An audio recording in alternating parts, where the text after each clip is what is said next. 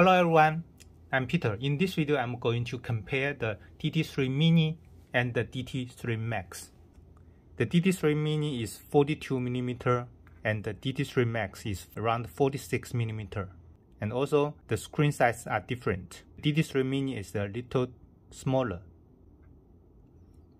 Then let's check this side. Both watches have two buttons. DT3 Mini has a microphone here, and then the back. And this is the DT3 Max microphone. It is in the back. And this side. DT3 Mini and the DT3 Max have many same functions, and the most difference is the size. The DT3 Mini is 42mm and the DT3 Max is 46mm. So if you have a small wrist, you can choose the DT3 Mini, and if you have a big wrist, you can choose the DT3 Max.